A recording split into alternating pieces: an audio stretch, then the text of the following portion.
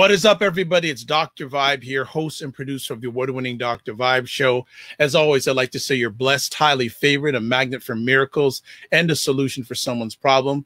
2018 Innovation Award winner given out by the Canadian Ethnic Media Association. Also, once a month, and this is significant, especially for this conversation, I host conversations for fathers that are co-sponsored, fathers and dads, sorry, that are co-sponsored by Dad Central, Canada's national fatherhood organization, and Dove Men Care. And as always, you know, I like to say you're blessed, highly favored, a magnet for miracles, and a solution for someone's problem. We're broadcasting live on November 9th. And here in Toronto, the last few days have been out of bounds weather-wise.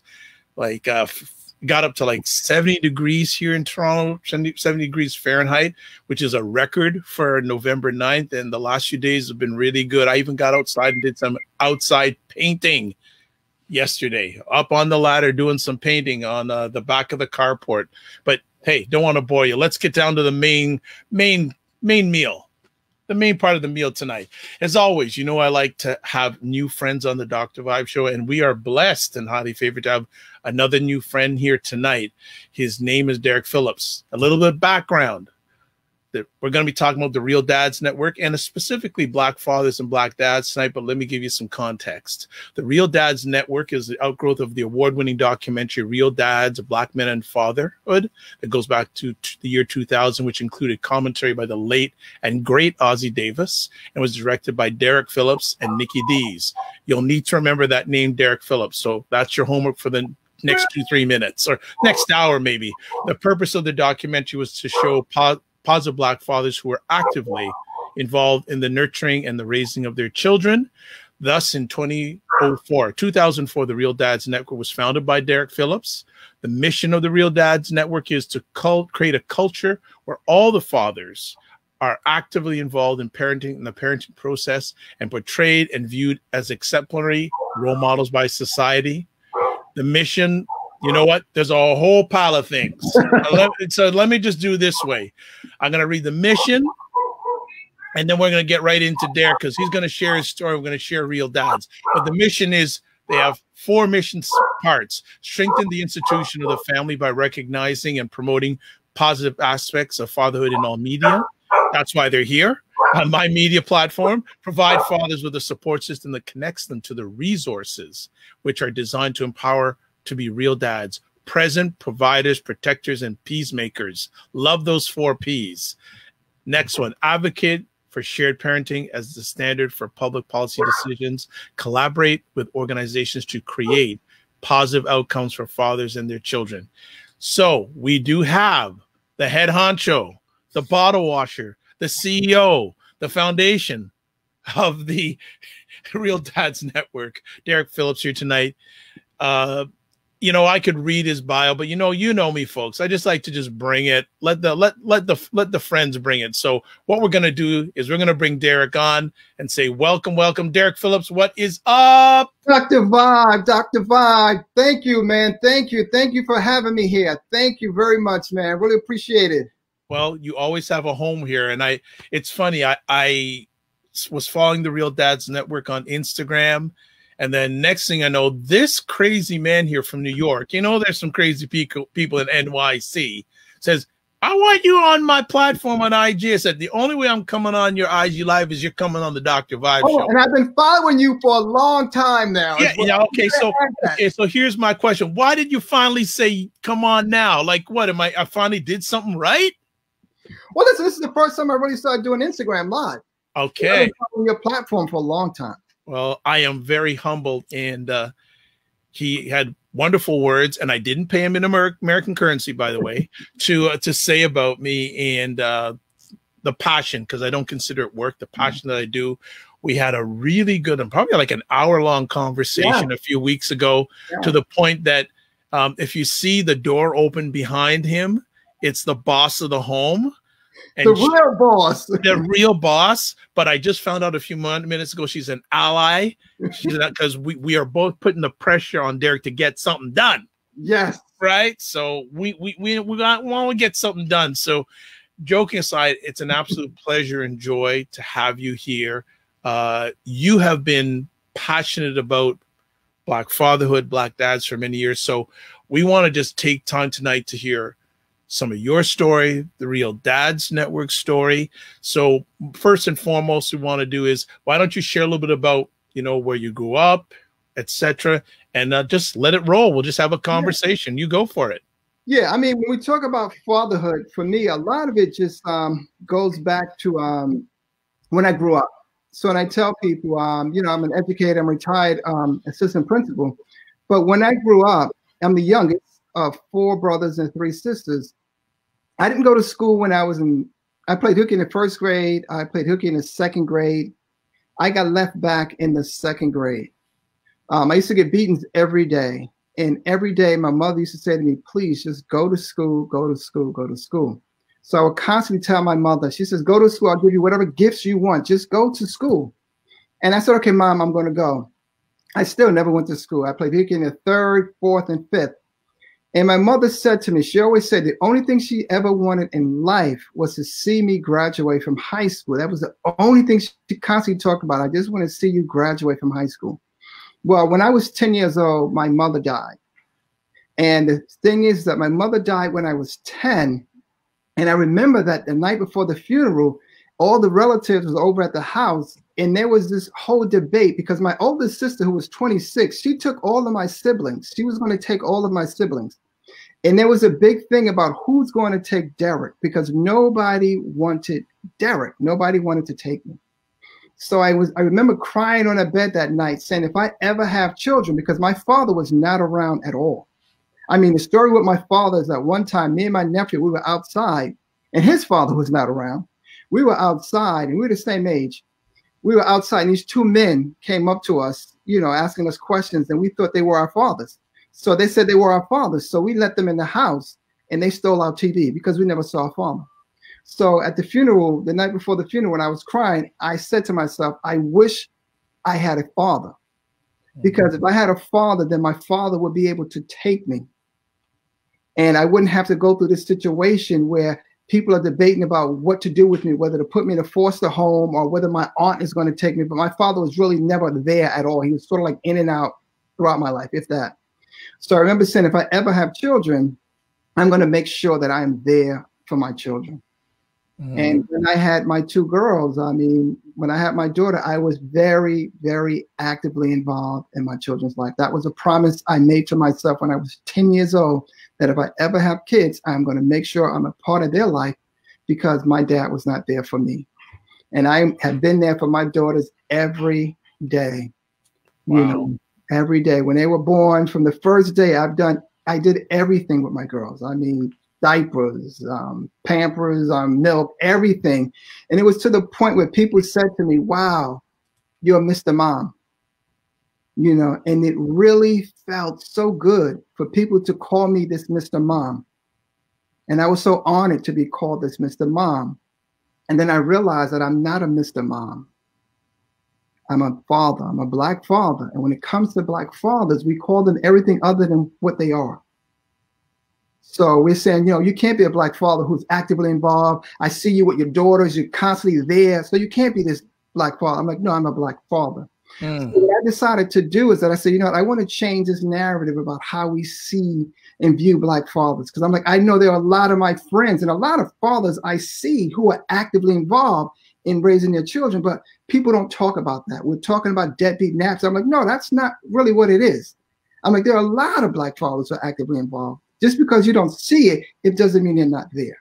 So I said, I took up my money and I said, I'm going to do something about it. So I decided to do this documentary. I had no experience in doing documentaries, but I said I wanted to do this documentary and I wanted to tell a different story. So I was fortunate in a sense to get Ossie Davis on board. And Ossie Davis did the narration. And then we did the documentary, Real Dads, Black Men and Fatherhood. And this was the first documentary that was ever done that focused on positive Black fathers. And as a result of that documentary, that's where Real Dads Network came, because we realized that a lot of Black men really needed a place to go to have conversation, to have resources and support. So there weren't really any places for them to sort of like to get help. So Real Dads Network became that organization, and that was started in 2014. 2004. I did say 2014.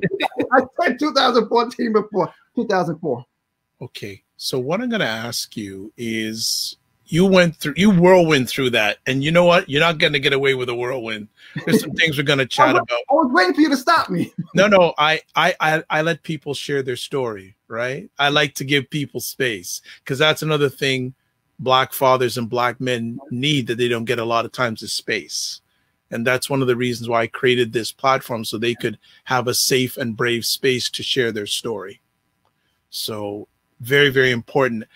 I want to cycle back to the young Derek. No father, mother passes away. Yeah. Who gave you guidance during those years that you didn't have either of them? You know, and the thing is that I grew up in a very dysfunctional household. So my oldest sister, who was 20, she was 26, which is amazing in itself. She's 26. She had 4 brothers. She has 5 brothers and 2 sisters, right? And 3 kids of her own. She took all of us in. She took all of us in. So it was just, you know, I look back at it. I'm like, at 26, the last thing I'm going to do is take my siblings, 5 of them, well, 7 of them, and then I have 3 kids. But the other challenge is that she was also a dysfunctional alcoholic. So she used to drink a lot. My other sister next to her was also had a lot of issues in regards to mental illness. So she was also an alcoholic, and she was in and out of mental institutions. And my other brother, next to my oldest brother, and let me get back to my second oldest sister, she actually died from alcohol. She actually had a seizure in the house when I was 12, and she died in the house. My other brother was also an alcoholic, and he actually died as well from alcohol because he froze to death. He was standing in his house and there was no heat, and he was an alcoholic, and he was drinking, and he ended up freezing to death. And then I had another brother that was on crack. So I came from a very dysfunctional household, you know, but after my mother died, I made up my mind that I wanted to do something different. I wanted to do something different from what my family was doing. So in regards to where did I get that from, I don't know. You know, I just don't know. But at least when I was younger, but when I became a teenager, what sort of kept me out of trouble is that I remember my friend's brother who was in prison, and he was a Muslim. And what he had said, you know, he was talking to his brother about Islam, and I sort of got involved in learning about Islam and started studying Islam. So that sort of kept me out of trouble when I was in high school. So my whole teenage years, that's what really kept me out of trouble and gave me some of the structure to want to do something different with my life. What do you have memories at all of growing up during that time? And you can say whatever you want to this, but do you still reflect back on your younger days? You know what I do, and which was crazy, is that here it is. I'm 15, 16, and I'm the oldest. I'm the youngest of all my siblings, but I am the oldest. So at 15 and 16, I had my niece. My nephew we're the same age.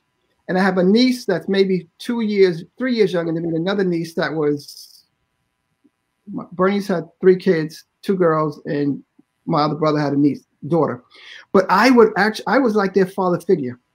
So it was days where I would discipline them and put them on punishment. We're 3 years apart. I would put them on punishment saying, you can't go outside. So here it is. Their mother would say to them, how come you're in the house? And they would say, well, Derek put me on punishment.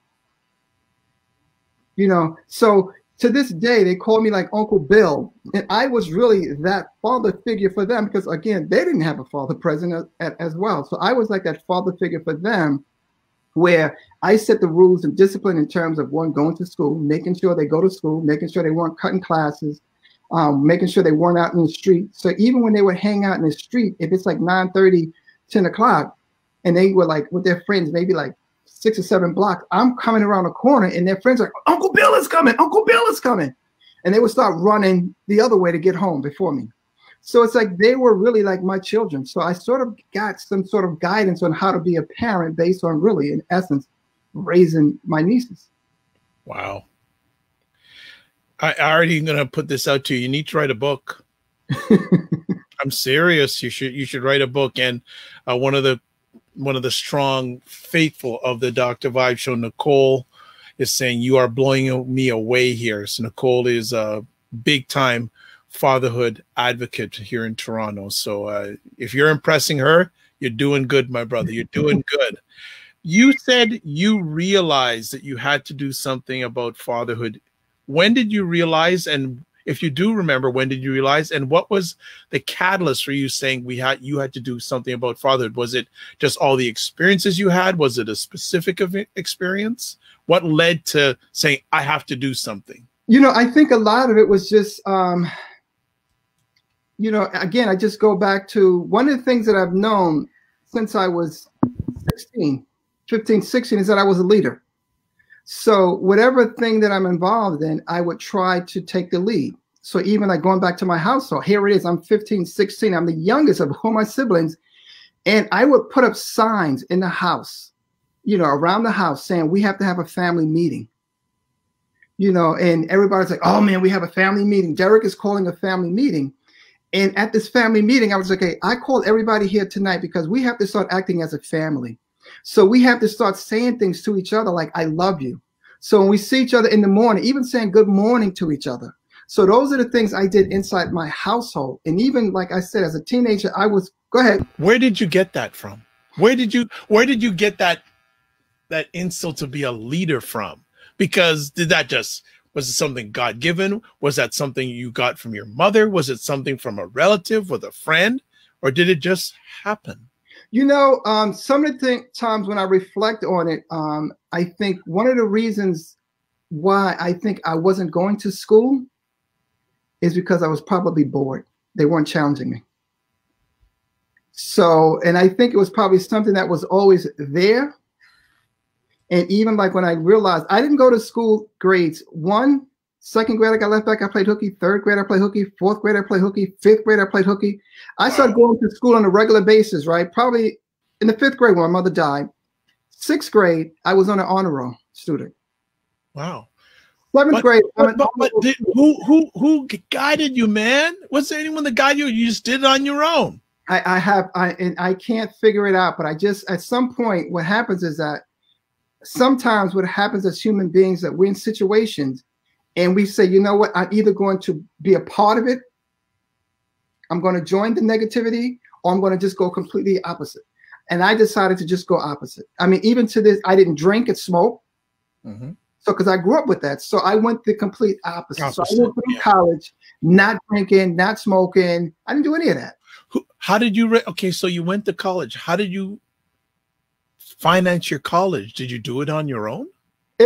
College was for me was like, you know, I realized that I was kind of, I guess, you know, again, even going back to me, right? So I'm in honor roll, 7th grade, 8th grade. I'm in one of the top classes in the school.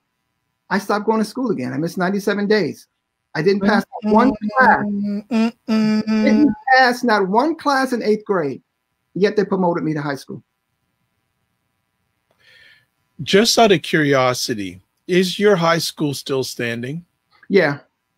And then in high school, then I went back to taking care of my business, and I was at College Discovery. So I was again put back in one of the top classes.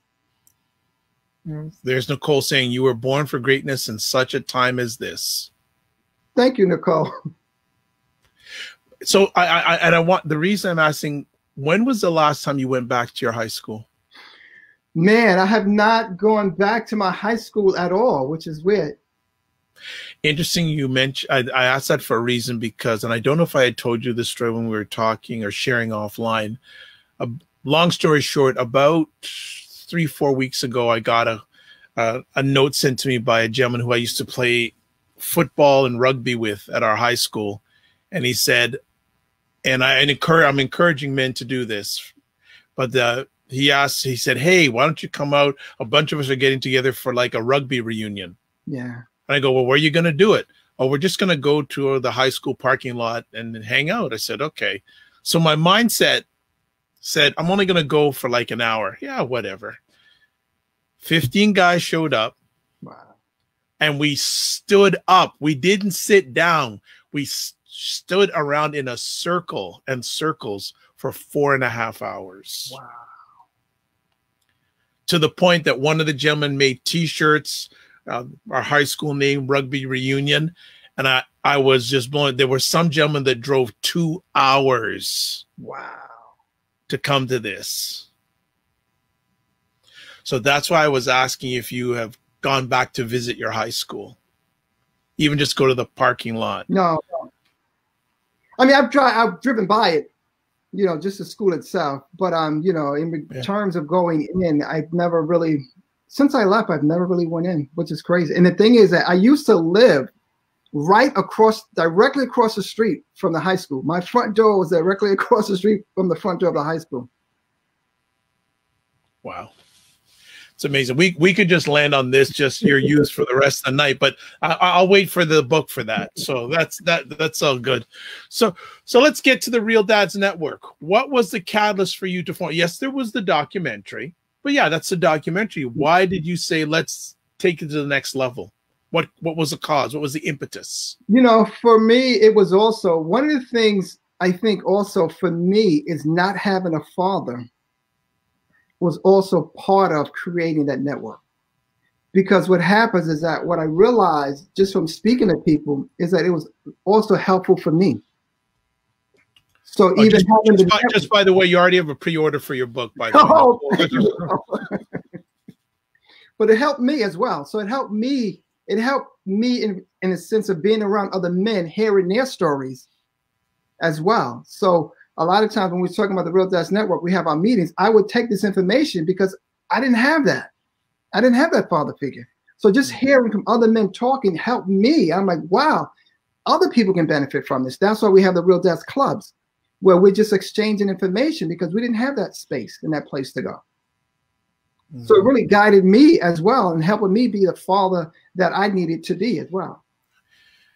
How long from the time you thought about forming the Real Dads Network to it becoming a reality? The thing with me is that once I get something in my head, it happened. If I think of something, that means it already happened, because it's going to happen. So it's, you know, and I said I didn't have any experience. I did have some experience with the documentary, because when I started teaching, I was a history teacher. So when I lost my position, and then I came to this transfer high school, which is, you know, at-risk students, they say, and they said, "Can you teach math?" I'm like, I hate math with a passion. You want me to teach math? I'm like, I hate it with a passion. But I said, I need a job, so I'll teach math. And I was teaching it. I was going through the book. I'm like, oh my gosh, this is boring. This is boring. There's no way I can teach this. But what I started doing is that I started taking the rules and putting it into raps. Oh. I start putting it into raps. I start creating dances. So I would, you know, start saying, you know, addition, opposite, addition, opposite. This is what you do when you're multiplying monomials. You multiply the numbers, add the exponentials. And yep. Like, what? You know, and it was, I'm not a rapper, but they would get a kick out of it, but they would get the information. And as a result of that, that's how I taught my class. So when I had students that graduated and they came back and said, "Derek, I still remember your stupid raps. It helped me with my college test." So, well, at least you've left a positive impact on them, even though, hey, by any means necessary.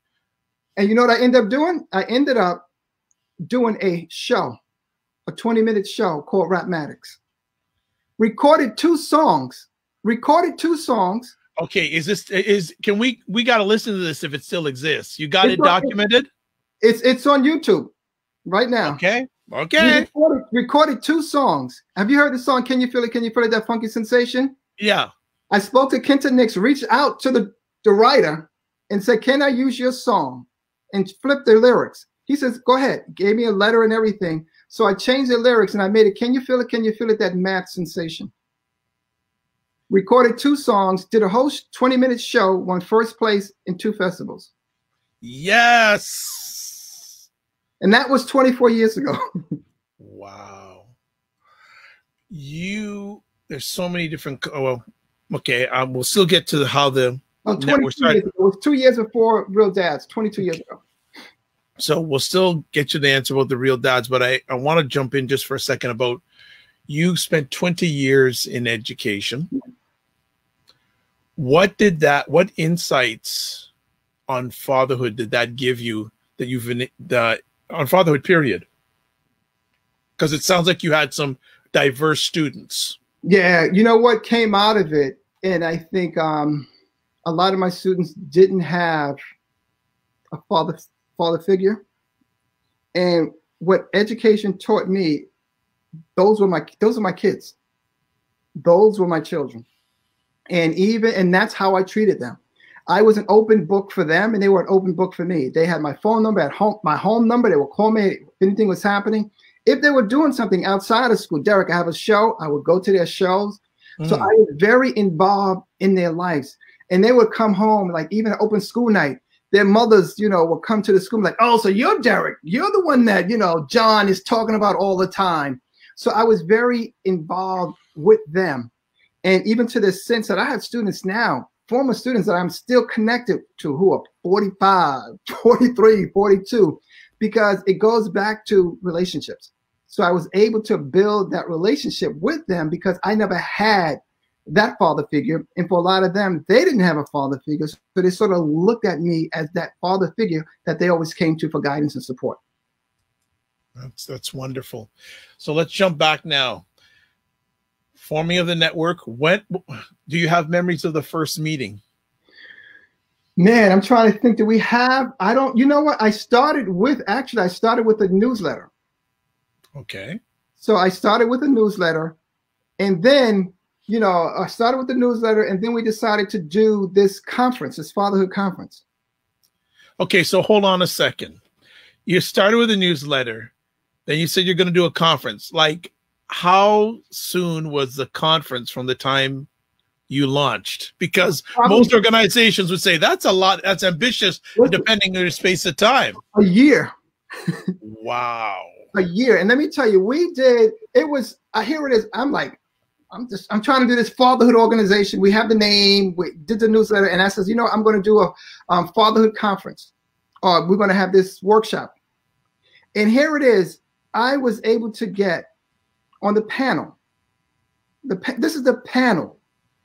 Curtis Blow.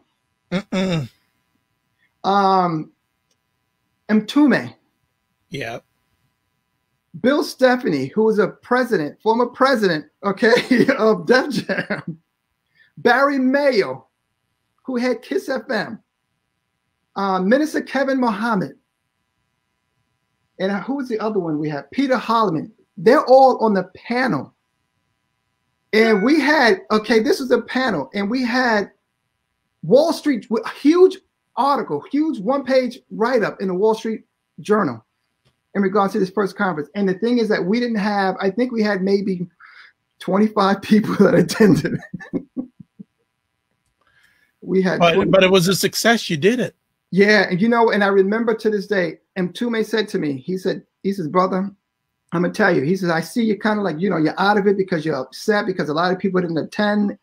So he was like, he put me to the side. He said, listen, let me tell you something. The fact that all these people that are here are supposed to be here. And he says, you know what? I'm going to tell you a story. He says, I remember going to a club we had in Minnesota, one of these towns. There were 2 people in the audience. He says, but regardless of who is in the audience, you still have to give, you still have to perform. And those people who are there are meant to be there. Absolutely. So it's never about the numbers. It is always about, what you're giving people and what people can do who are there. So never focus on numbers. I'm like, you know what? Mr. Ntume, you're right. So, and that we had 25 people, huge write-up in the Wall Street Journal, and that was really the beginning for us. Right. You've been involved in the Black fatherhood and Black dad journey for a long time. When did you know, or when did you have a feeling of, I'm onto something here? Now, I don't know if it maybe been the conference, 25 people. It doesn't sound like but where did you see your first yes in the Real Dad Network journey? Boy, I still don't feel we've reached that yet. I still feel as though we have a lot of we have a lot of work to do. Yes, but you must have had some successes along the way, even little ones. We've had, I mean, in regards to success, I think, I mean, I would say the daddy-daughter dance. You know, let's say with the daddy-daughter dance, we've been doing that for over 12 years. I mean, how did that start? The daddy-daughter dance started for us as, I mean, I have my 2 girls and trying to figure out some activities to do. And I remember speaking to Andrew Morrison, and he said to me, so, you know what, Derek, you know, I do with the Girl Scouts with my daughters, we've done daddy-daughter dances. And I'm like, wow, you've done daddy-daughter dance? He said, you know, well, you should do a daddy-daughter dance. So I said, okay, fine, I'll do a daddy-daughter dance. So I did the daddy-daughter dance, which was very successful. And we were able to, with this daddy-daughter dance, we've been doing it for 12 years. We've influenced Philadelphia, Joel Osteen, to do a daddy-daughter dance. I gave him my paperwork to do a daddy-daughter dance. We influenced Jackson in Chicago to do a daddy-daughter dance. We influenced Virginia to do a daddy-daughter dance. We've indirectly influenced several other cities to do a daddy-daughter dance. We do a Real Dance Week, where for a whole week, we're the only organization in the country for the last 12 years, where for a whole week we celebrate Black fathers. We've given away over 250 awards to fathers and other fatherhood organizations. We did a $1,000 scholarship that we've given to a graduating high school senior. You know, so we've had a lot of success along the way. But in terms of, I look at it in terms of where I feel I would like to be. And I feel as though we haven't really gotten to that point. And I think a lot of it I attribute to the fact that it's been very difficult for me to juggle being an assistant principal, raising my 2 children, and then the fact that my job, I have to drive 1 hour and 15 minutes each way.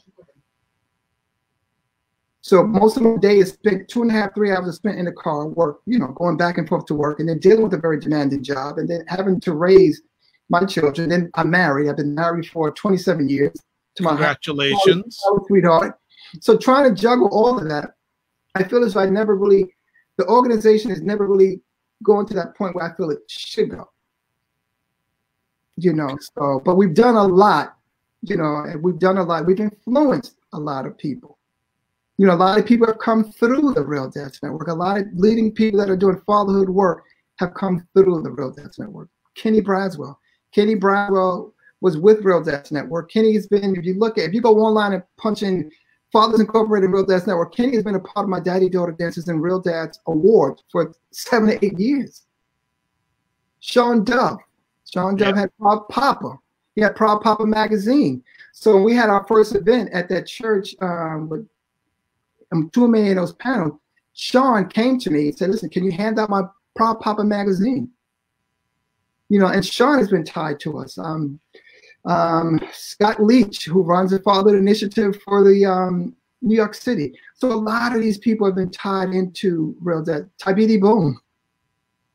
You know, so a lot of them have been tied into Real Dads Network. But the challenge is that for me has been, I had to juggle everything. And some people have come in through this network, and some people have used things for their own, you know, personal gain, and not really said, you know, let me give back or acknowledge at least where stuff came from.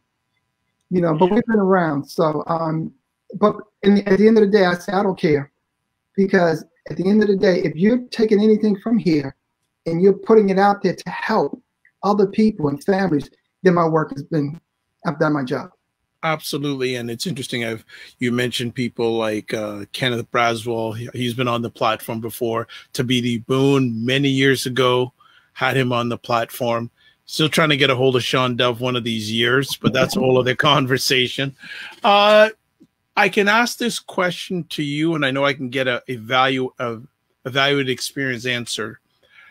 Are the challenges that Black fathers face the same when you were a young boy to what they are today? And if they are, what are the similarities? If they aren't, what are the differences? You know, I think the challenges when I was young was not having my father there. So the biggest challenge for me was just not having him there and not having access. And why he wasn't there, I don't know.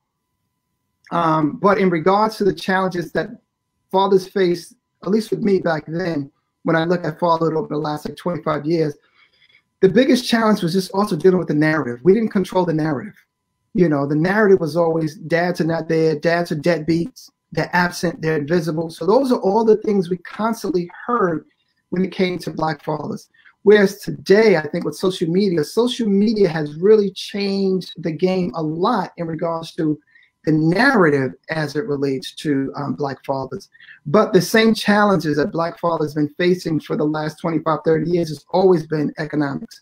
In regards to being paid, we have a lot of fathers who are working, who are still part of the working poor.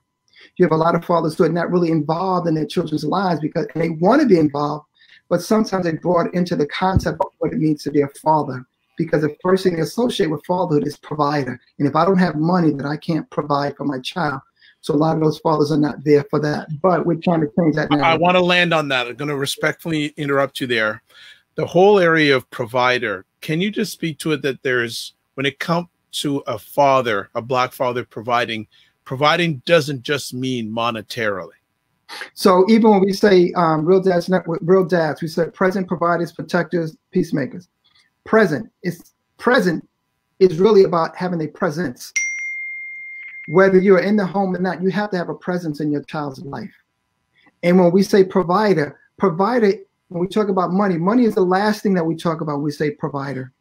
You provide so much for your child by just your being there, by your knowledge, by giving them, educating them about their role as men, as women. You know, so provider is just so much more than just the financial part. Financial is the last part of your role. That's your role of a father. When you married up, way up, yeah. How did that affect your mindset when it became a father? Because obviously you got married. I guess that was one part of the journey. Another part of your journey of fatherhood. I'd like to get your thoughts about when you got married, and then also when you've had your first child. How did the thought process of being a father change with those two events? You know, for me, my wife has been huge. You know, I mean, she's been huge throughout this whole process. And she's really helped me to evolve as a father. How so? So let's say, for instance, my wife, when I grew up, we had like, when we ate dinner, everybody ate dinner. We were all over the place when we were eating. I would be in a room over here. My brother would be in a room over there. My sister would be in a room over there. We never really sat down to have dinner together. My wife was really big on, we're going to have dinner tonight, and we're sitting down every night. She's really big on every night we have to sit down as a family and have dinner. So what that did for us is that was huge, because it gave us the opportunity to engage in conversation. Every night we spent time with our children at the table eating dinner. So they were only time we didn't eat together if I was working or if my wife had something to do, but we made it a point where every night we ate dinner together and had a conversation. But that I attribute to my wife, because that's what she grew up with. I didn't grow up with that. It's interesting, the impact of the person you married up, the up person, the up. And it really is married up, because when I grew up, I wasn't exposed to a lot of things. Yeah, that's what I'm sort of getting here. My wife was exposed to a lot. She took vacations. Yeah. She was able to travel around the world, various places. I never would. For the first time in my life, I got on a plane when I was 21. Wow. So even just being exposed to various things, I never, knew a lot of these things. So being with her, and it really is marrying up, because I grew up poor. I didn't grow up, poor in terms of exposure, not having anything. I remember when me and my nephew, we had 6 pair of pants. Wow. He had 3, I had 3. So that meant we had 6. Okay. So I want to pull out one or two things about Black fathers that I'd love you to address. And recently I hosted a conversation for Dad Central about fathers and dads raising their kids if they're divorced or separated. Would love to get your thought process on that, because for me, it was an incredible conversation. I was privileged to host, but I don't think it gets addressed enough. And there are a number of Black fathers I know, for whatever reason, are not with the significant other or the wife or ex-wife. What are your thoughts in regards? How can they be present and provide presence in their child or children's lives in those sort of circumstances? So one of the things that I would say is game plan. So when we have our Real Dads Club meetings, and we have dads that are coming to the club meeting for the first time, what we tell them is that in regards to this club meetings, one, we do not bash women.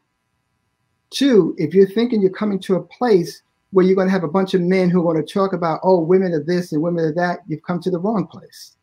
So we tell them at the end of the day, you have to have a game plan when you're dealing with the mother of your child.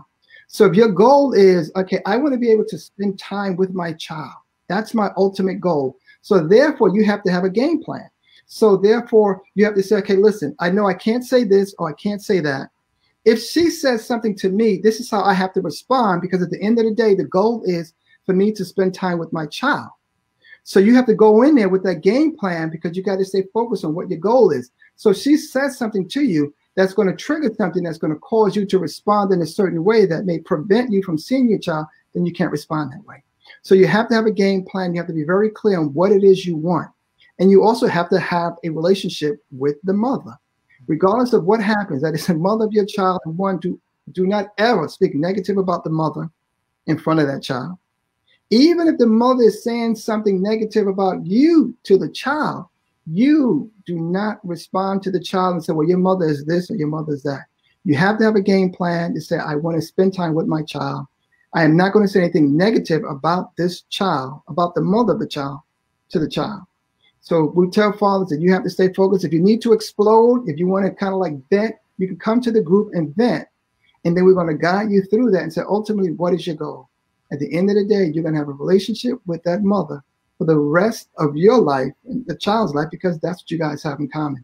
You have a child, and both of you guys need to raise this child, because at the end of the day, statistics says children do better when both parents are involved.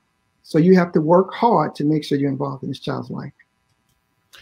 Great answer. Great answer. And I just want to ask, as we're just going through conversation topics, and Nicole saying, drop the mic, drop the mic, drop the mic to Derek. Wonderful.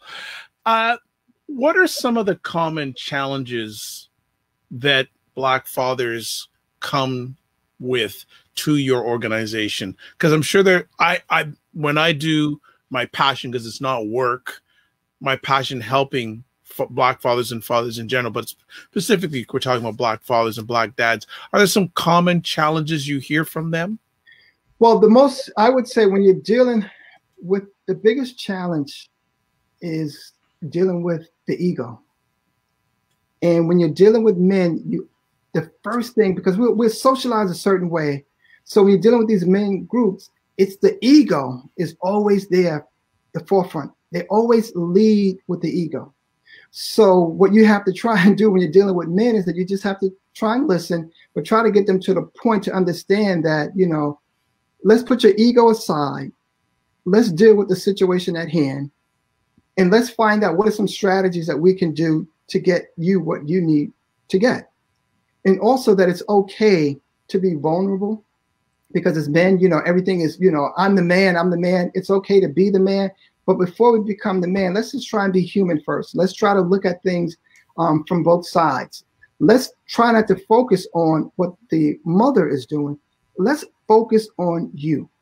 So if there's anything that's happening, we want to focus on you. So I had one of the dads that came to the club meetings, and he was, talking about, well, you don't understand. The mother's this and the mother's not doing that. And she's been doing this for years. I'm like, okay, fine. If she's been doing that for years, let's focus on you, and let's focus on some strategies that we can give you. So therefore, you can work on you. Let's not work on her, because you can't control her. You can only control you and how you respond to situations in life. So the biggest challenge for us is just getting men to understand that it's not about the external, because as men, everything is external, right? I got to take care of my family. I got to take care of the community. I got to do everything externally. No, let's slow down. Everything starts and it ends with you. So if there are any situations that are going on, we need to look at you and what you need to do differently. We're not going to talk about what other people need to do differently. What do you need to do differently to change your situation? Great answer. What impact, or how many Black fathers and men out there do you feel are challenged by mental health challenges? Wow. I would say in regards to the mental health aspect, how many of us are you hearing and seeing more of it? Man, if I had to actually go and answer that question, I'm almost willing to say almost 99%. Okay, you're being honest. You know, because I think what it is that when we talk about mental health and wellness, there are a lot of different aspects of it. So even when we talk about COVID, what's happening with COVID, a lot of us are dealing with mental health issues, and that could be anxiety. It can be dealing with stress. It can be depression. So all of those are mental health issues. And a lot of us are dealing with things in terms of, okay, what's my outlet? And that's been one of the things in terms of our Real Dads Club meeting. We've had therapists come in and talk to the group. And you realize a lot of us are going through stuff. And the challenge for a lot of us is that we feel as though we don't have anyone to talk to. When it comes to the Black community, you know, therapy is considered taboo, talking to a therapist. You know, expressing your feelings is not something we do. When a lot of us, when we talk about mental health issues, a lot of us are dealing with mental health issues, but we sort of taken mental health to be a negative. It just means we need support. It could be at any point in time. We just need support with something. So it doesn't have to be a negative thing. It can be a positive thing. Mental health is a form, it's called mental health and wellness. It's a form of strength.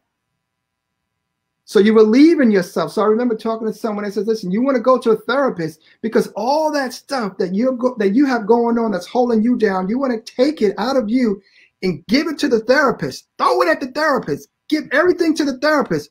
And that's what you're doing during that session. All that stuff, you're just throwing it on the therapist. And then when you leave that room or that session, you are leaving all that stuff in the room with the therapist.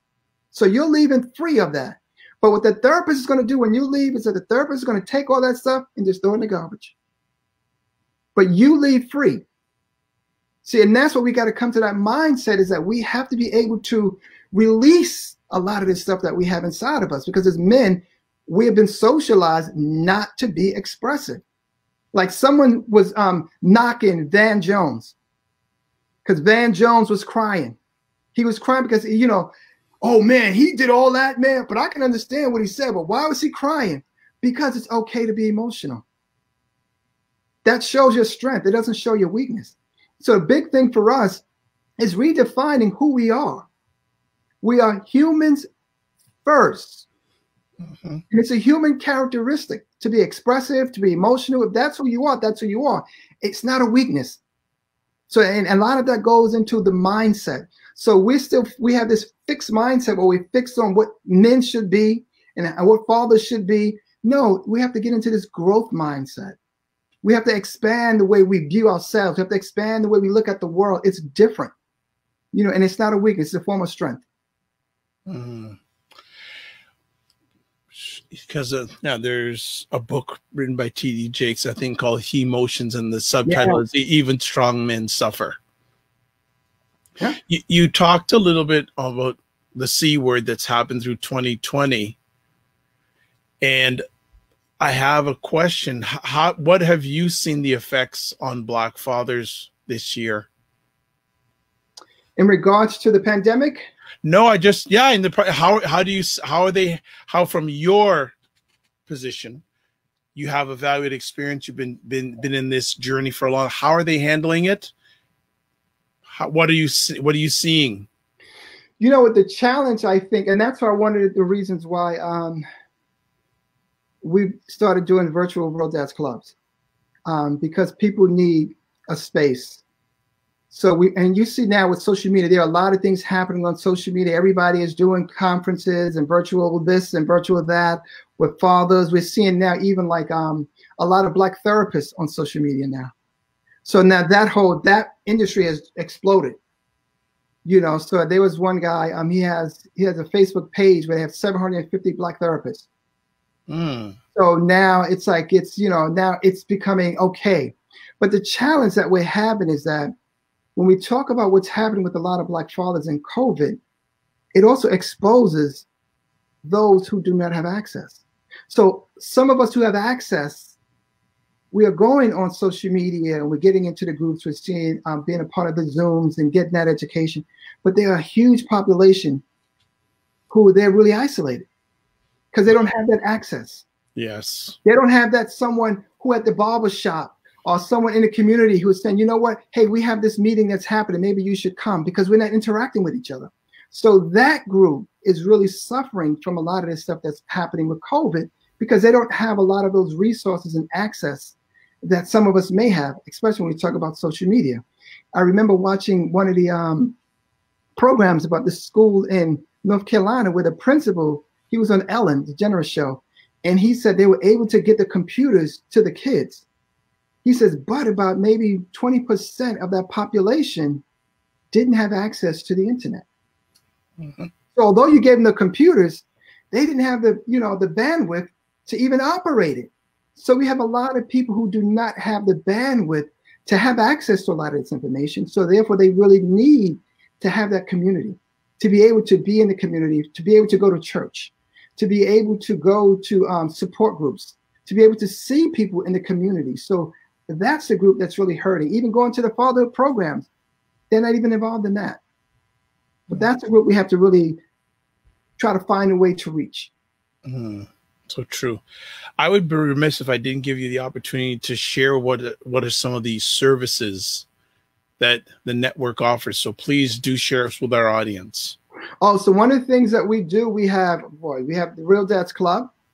We've been meeting for the last 7 months virtually. Okay. Every Thursday at 7:00, dads, we have maybe sometimes 35, 40 dads that are just on this call, just sharing, just talking about, where they are, talking about, whatever's happening with them at that particular time. So it's a really support group for dads. We've done resources. We've done the Real Dads Vote campaign. So we've been really pushing the importance of voting. We did a video on that. We also did a Black Fathers United for the Census. Also just reaching out to people about the importance of the census. The Real Dads Club, we also have the speakers coming in, dealing with topics on health and wellness, financial planning, building better relationships. So we just try to see where dads are and try to support them in any way that we can. We're also embarking on doing a prostate and colon cancer campaign. So one of the things that bothers me, right, and this is where this is coming from. Here it is, Chadwick Boseman, right, Black Panther. What did he die from? Cancer. Sure. So you would think that would be like, wow, we have the Black Panther who died from cancer. Cancer is one of the leading causes of death for Black men in the Black community. Yep. How come that we didn't all come around and say, we need to unite around this cause? Because that's something we could prevent. And what's happening when it comes to cancer is that people are starting to be affected at a younger age. So therefore, one of the campaigns that we're really pushing is that part of being a real dad is that you really have to be there physically, mentally, and emotionally. You have to be there. And part of being there is taking care of your health. You got it. You got it. This is, man, the time is just flying by here, and I haven't seen the door open behind you yet. So I'm going to squeeze every little moment I can out of you in regards to this. Give me a story of a father that impacted you in the last year. A father that impacted me in the last year, I would have to say one of my dads called me, last week, and he was going through a lot. And he says, listen, my son is 28. And I'm just feeling like, I can't really talk to him. We don't have a relationship.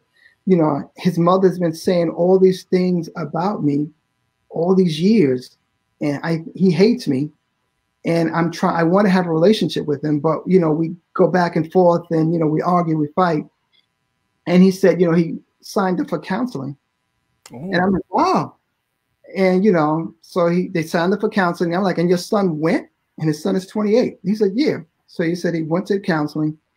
And then the counselor asked him a question in regards to, did he ever hit his son growing up? And he said, yes. And the counselor said, they asked her the same question. She says, yes, I did, but I don't do that anymore. And she compared the way he disciplined his child with like slavery. So if you're beating your kid, that's like slavery. Yep.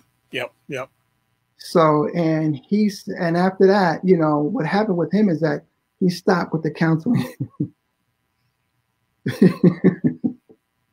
He stopped with the counseling because he said the counselor, the therapist he didn't like that comment because she was comparing him to slavery and saying he was being abusive to his kid.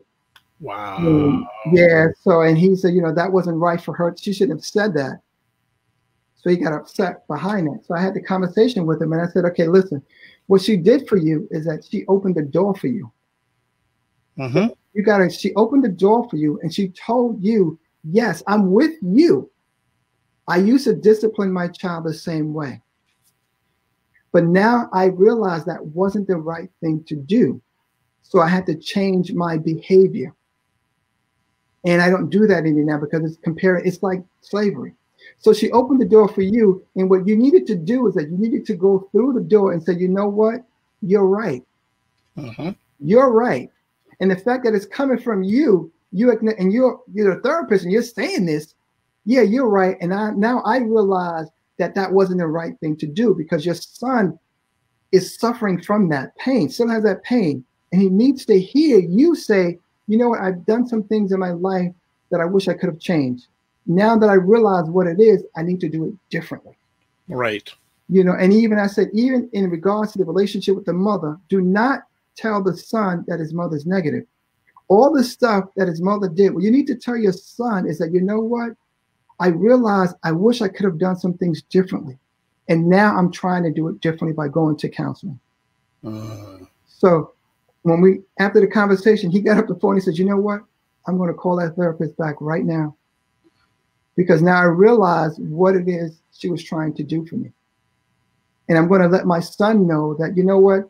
Even if there were things that I didn't do then, and I understand how you feel, you may be feeling a certain way, but you need to know I'm not that same person. I am not that same person. Good. I've grown. And Good. I acknowledge the fact that some of the things that I've done may not have been appropriate, but you need to know that I have grown and I'm willing to listen, to hear you out, and not to say, well, it was your mother this, your mother that, but now I have grown. And that's what his son needed to hear. I can't go back and change that, but I can acknowledge what it is and say that I'm willing to grow. And that's why I say everything is about growth mindset. We have to grow and we have to be honest with ourselves, because if we're not honest with ourselves, we don't allow ourselves to grow. That's good. That's really, really, really good. Now you'd mentioned that you have a lot of gentlemen coming to these weekly calls. Have you seen an uptake in numbers during this year? Oh, yes. When we used to have, the club meetings, face to face, and we would get maybe 10, sometimes 11, and dads would show up, but they would come. When you're dealing with men, the thing is they come when they're in need. And that's always been the thing when I talk about the Real Dads Network in a club. We want to make sure we have a place for them to come. So we would have dads that would come when we would have the physical meetings. You might come this month. We were doing it once a month. You might come this month. We may not see you again into the next 4 or 5 months. But that's fine, because at the end of the day, what men need to know is that they have a place to go. They're not being judged. They're always welcome. And they're always family. So that's why it's so important with men, because men are very Men are led by the ego. So they need to know that they're very funny, but they do want to be able to be in a platform where they can talk and feel welcome. So what we do is like, listen, we don't judge. We're not asking you, how come, where were you for the last 2 or 3 months? You should be here. No, whenever you're in need, you know, we're here. And what happens is that what they've done is that they've spoken to other men and said, you know what, you need to go to the Real Dads Club meeting and you need to speak to those brothers and you need to have a conversation with them. Wow. How do you feel about and we talked about this when we first spoke offline, the number of fatherhood groups that are coming out of the yin yang these days? You know, I mean, I think I have a lot of, you know, you have the social media part that we have. So the social media part, you know, I think it's, you know, it's good, you know, because in regards to what they're doing in regards to the narrative. Okay. You know, so they're trying to change the narrative. They're using their platforms to change the narrative. So I think in essence, you know, and I've changed a lot in regards to my thoughts around that. And it's positive. So, you know, and it's positive. But I think what has to happen is that people have to understand is that's social media. That's really not real world.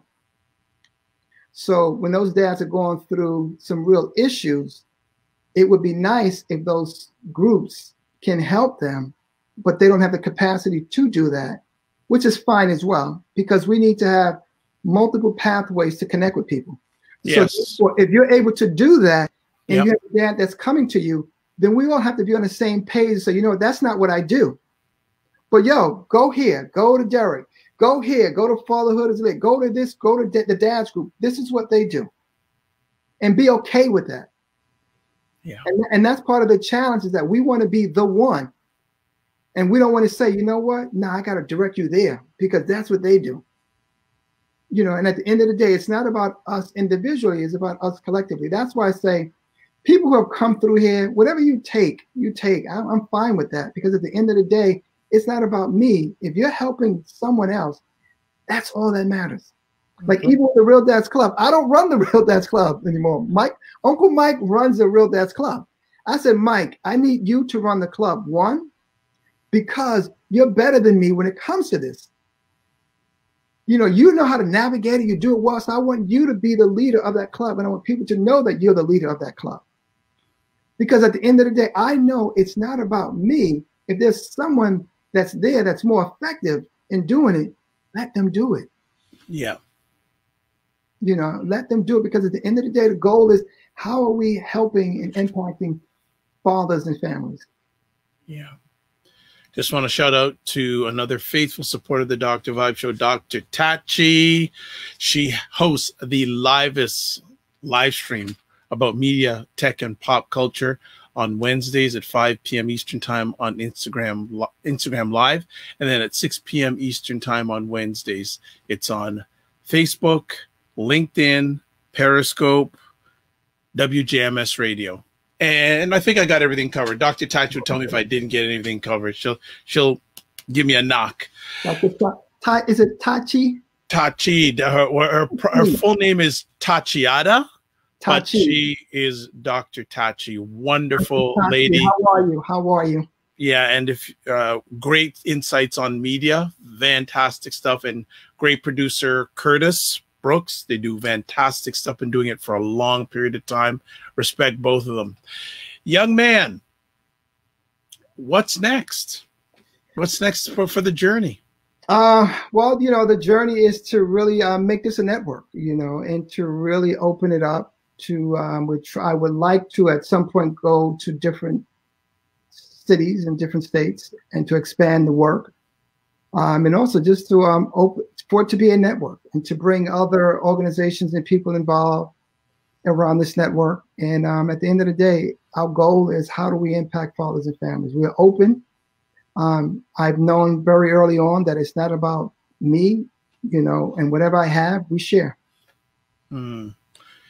What would have happened if this young man, Derek, didn't hold the family meetings when he was 15, 16 years old and probably get some pushback once in a while from some people. What would have happened with Derek if he didn't have that focus at a young age? You know what?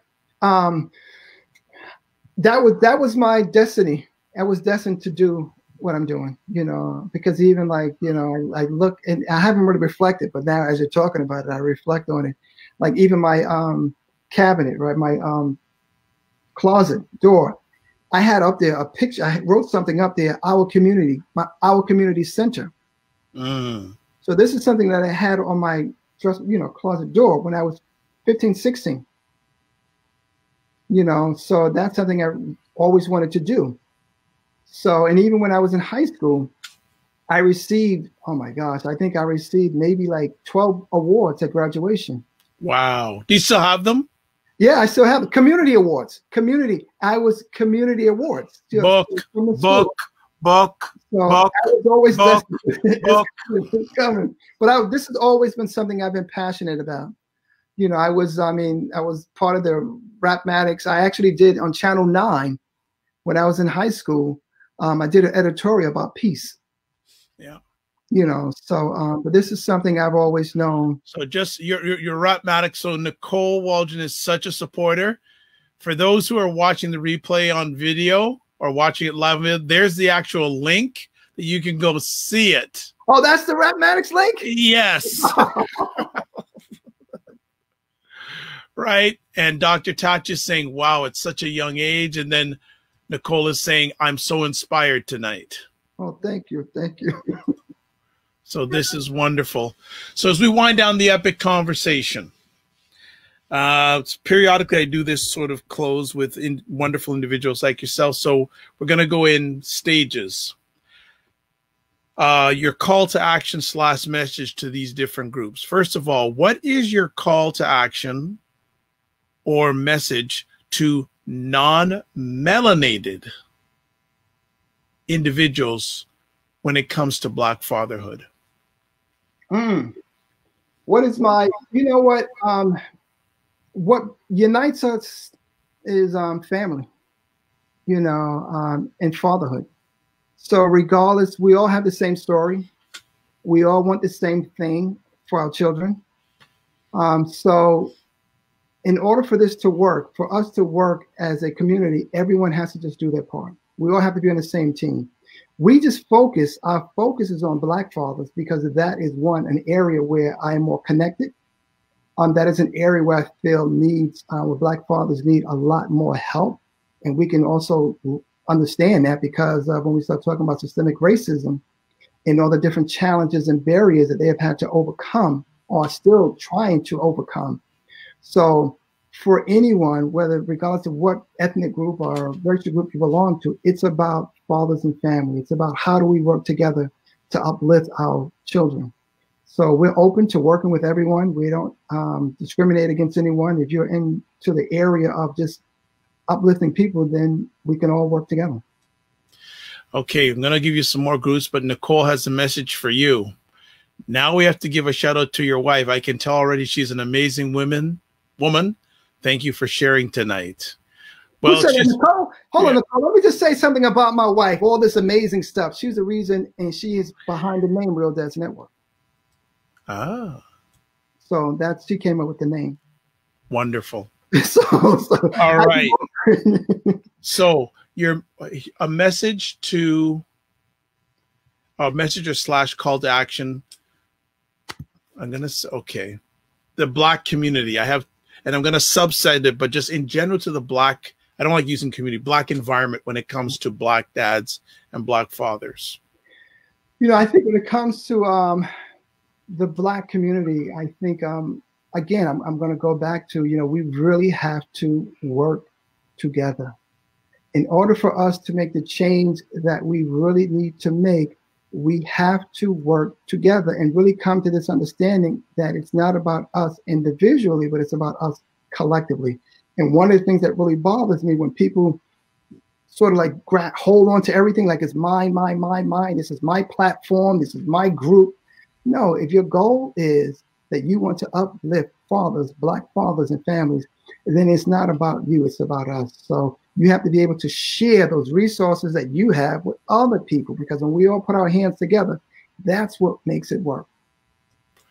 Okay, two last groups. Second last group, call to action when it comes to Black fathers, your message to Black mothers.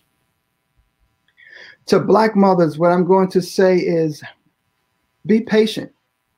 Be patient with a lot of our men, because a lot of our men are still trying to figure things out. And what groups, one of the things I say that, and I say that because with the Real Dads Club, we do understand that there are a lot of men who come in there with some negative thought processes. And we're really working to get them to understand that women are not the problem. The problem is them. And getting to the understanding that in order for them to really strengthen our families, we first must understand ourselves and we must grow. So be patient with us. We're trying to understand and learn this. And we know we would not be where we are if it wasn't for women. And I give all the credit in the work that I do to my wife, because she's been very patient with me. Believe me, she has. Okay. And then finally, well, I just added another 2 messages. So I'm going to put off the last group and slide in this second last conversation topic. What have Black fathers said to you about the recent election?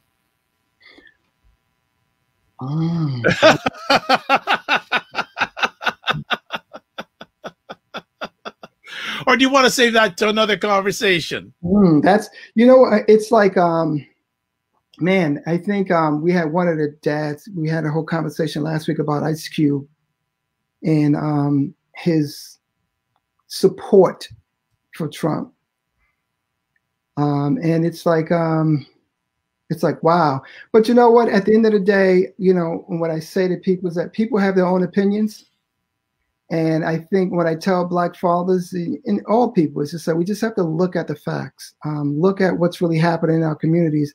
And sometimes when you're dealing with, when we talk about voting and stuff like that, sometimes people look at it as an individual perspective. Well, it's going to help my bank account. Like 50 Cent said, you know what? I don't want to go from 50 cents to 22 cents. So this is going to be money taken out of my pocket. But you know what? It's not about you individually. It's about us collectively. So when it comes to this election, one of the things we have to realize, you have a Black woman who is vice president, a Black woman. Do you know the impact that that's going to have, one, for our Black girls? Black women, there are more Black women or women in the world than men. So imagine the impact of our Black girls being able to look at this Black woman as vice president. You know what that's going to do to them on top of what it's going to do to our boys. So the conversation we've had with Black men is to say, you know what, we need to make sure we do not say anything negative, that we do not act like male privilege. So one of the conversations with our Black men that I said, you must make sure you know how to pronounce her name. Her name is very important. So you have to pronounce her name correctly. So one of the things I said, when it comes to pronouncing her name, here's how we're going to pronounce her name. I want you to say period. Then I want you to say question mark. Then I want you to say semicolon. Then I want you to say comma. Say comma, comma, la. Comma, la. That's how you pronounce her name. Wonderful. We got the teacher hat was on for a few moments there, folks. So, right back to English class in public school. And the last conversation or last call to action or message, your message to Black fathers and Black dads. My message to Black fathers and Black dads are that, we've come a long way. I think a lot has really changed. And I think we've done a phenomenal job in changing the narrative, especially with social media, with this whole cultural revolution. We see it all the time. Like, you cannot, when you go on social media, there's so many images and, about positive Black fathers. So I think we've done a phenomenal job in that area. But we have to move towards public policy. You have to change public policy. Policies are the thing that dictates everything. So one of the things that we're really working on strongly is to change public policy. And we're trying to implement this shared parenting bill. Shared parenting bill simply states that if a mother and father separate, providing there are no issues of domestic violence or child abuse, that custody should be 50-50 because research says children do better when both parents are involved. So it's nice to have all the social media stuff. It's nice to show all the pictures of fathers with their kids, and that's nice and that's cute. But at the end of the day, we're not doing anything if we do not change public policy. Great finish. Outstanding. For people who are watching live, I'm going to do right now is going to share the various ways you can get in contact with the Real Dads Network. I'm putting here their website address, www.realdadsnetwork.org. Facebook, Real Dads Network. Twitter, @Real Dads Network. Instagram, @Real Dads Network. Email realdadsnetwork@gmail.com. And a thing called a telephone. And you can call. You don't have to text on it. You can call people. One of my mentors says, make sure you give good phone. Leave it at that. Phone number is 212-875-7725. They are in the United States of America, in New York City. Derek, it has been outstanding having you here to share. You and your fathers always have a home here whenever you want to join us. Thank you, Dr. Vibe, for having me. This is the most I've spoken in a long time. Well, I told you, I got to give Black men space, right? Give them space, make it brave in space, and we can chat. Sometimes we chat nonsense, but a lot of times we chat the good stuff, right? Great platform. Thank you, man. No problem. Having me here. My pleasure.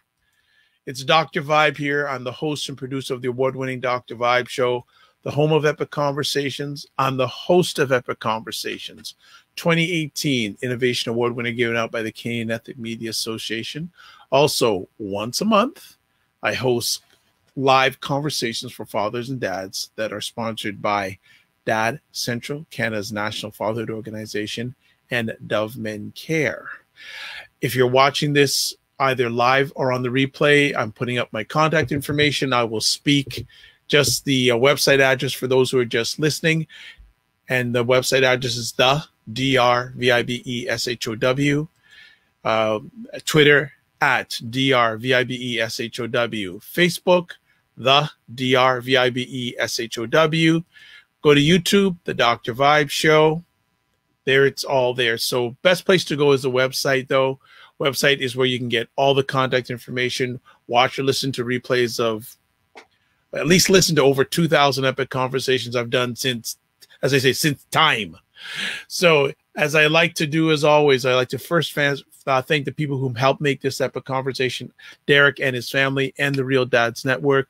Also like to thank Nicole, who was watching this right from the get-go, and also Dr. Tachi and others. If I did mention you, it's my head, not my heart. Always like to close off with this. Live your life as a dream. If you can dream it, you can make it. Sometimes you have to get smaller to get stronger.